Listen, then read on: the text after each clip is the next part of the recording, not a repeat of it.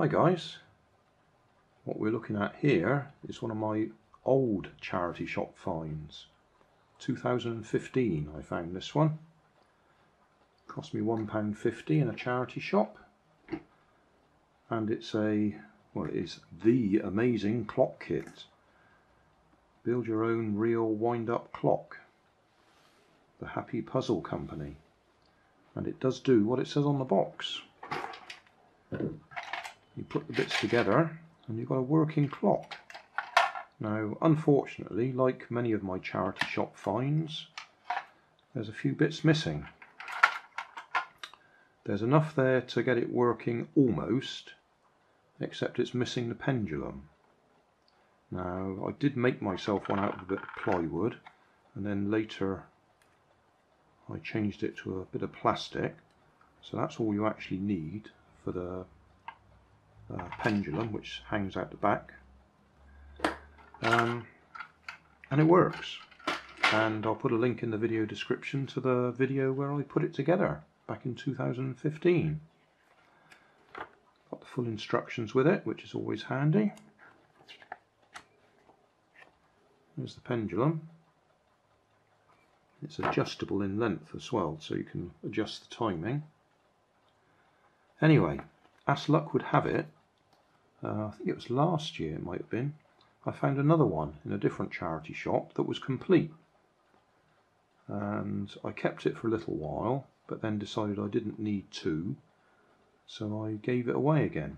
But before I gave it away, I did draw around the pendulum, and also the little hammer thing that makes the bell ring, because that's missing as well. And now I have a 3D printer, don't I? So I've 3D printed a replacement. Now I've had to guess a bit, because although I drew around it, I didn't make a note of how thick it was or how heavy it was. So I think I've actually made this too heavy. I don't know whether the dimensions will be perfect, because I've worked off where I've just drawn around it.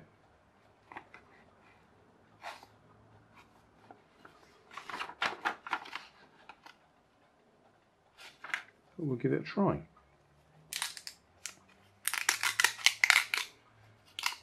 The worst case scenario is I can adjust it and print it again, which is the curse of the 3D printer. You can keep doing it.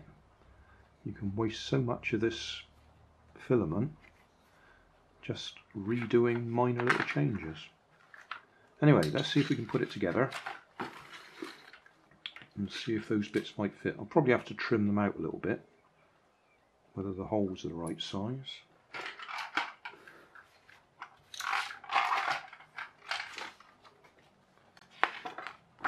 So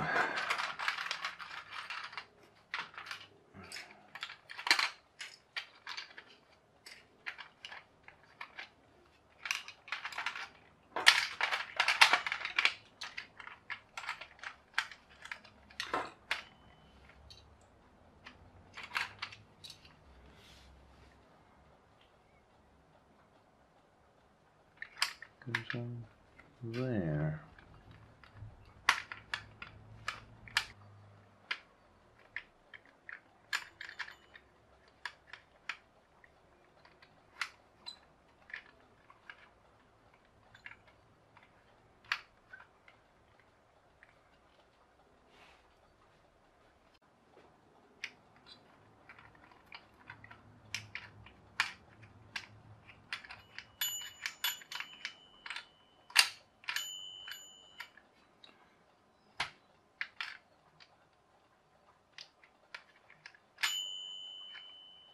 Okay,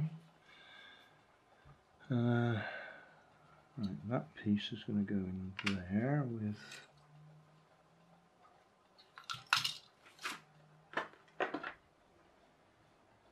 right.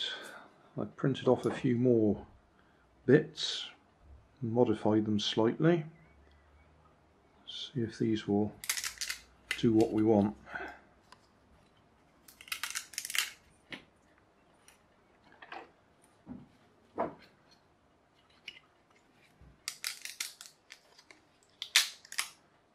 that quite a bit lighter. I still think it's going to be too big,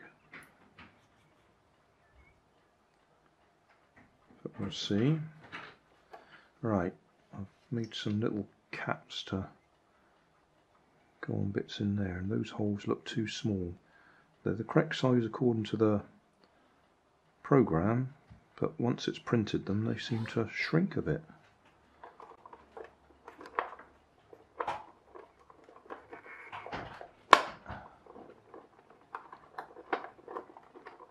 Come on.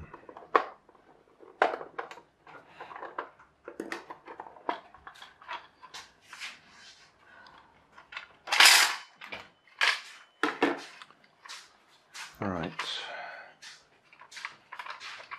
so that one goes on there.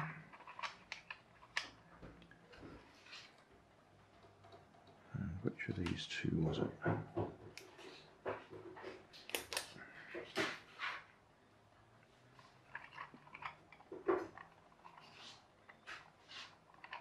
Yeah, that's a bit tight. Well, it's supposed to be tight, but that's a bit too tight.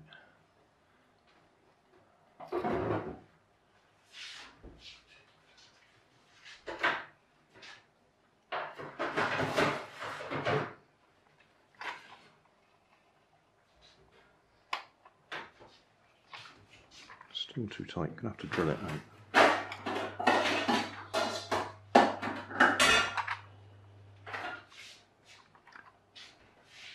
Right, that's a bit tighter.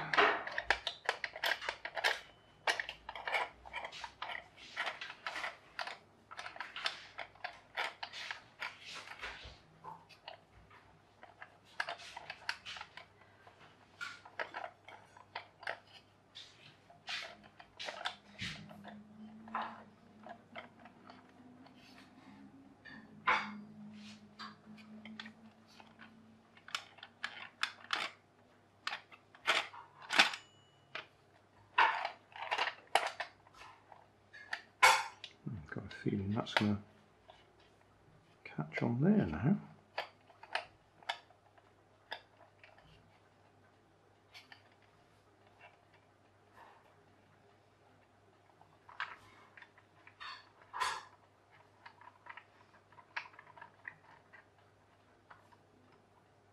So I might have to modify that again. Looks like it needed a bush to push it out a little bit from the back there, to keep it away from that gear. Well, we'll look at that later.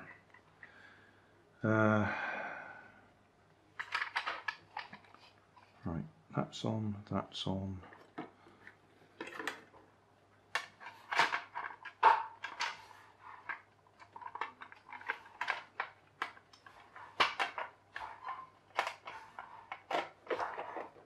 That goes on.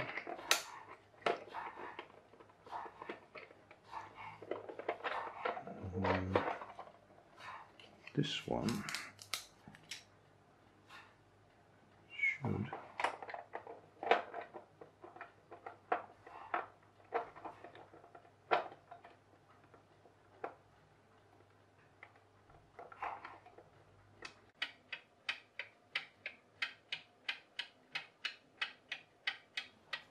Well, did anybody notice my deliberate mistake? I'd got the black gear in backwards. It wasn't making contact with all this lot round this side. So even though the timing mechanism was working, it wasn't connected to the handles. I thought it was funny when I was turning the handles round, they weren't meeting any resistance. And that was the reason why. They weren't connected. So I've just had to take it apart again.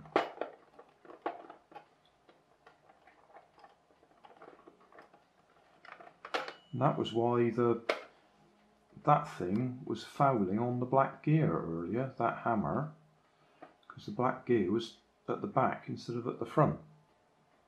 Probably can't see any of that, but that's what the problem was. So as usual, even though I followed the instructions, I wasn't following them properly. And I got it wrong again. So,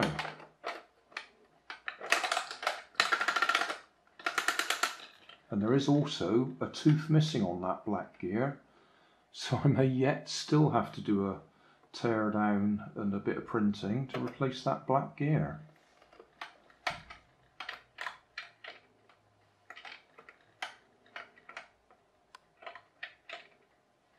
Oh, we're fouling. Right.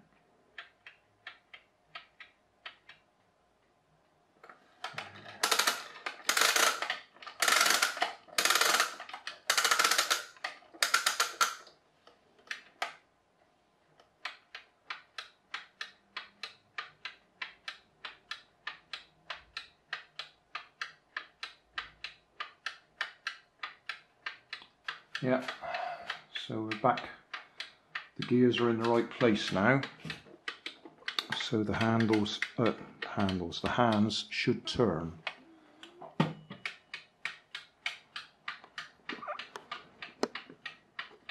So I'll leave it over there and check it in an hour's time and see how far out it is.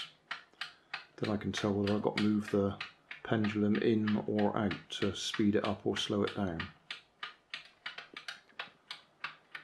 I won't do any more video on this tonight, but I have just set it right. The time is right according to that clock up there. So I'll have a look later on tonight and see whether it's gaining or losing. It does sound a little bit fast to me. Thanks for watching. You'll find more information down in the video description.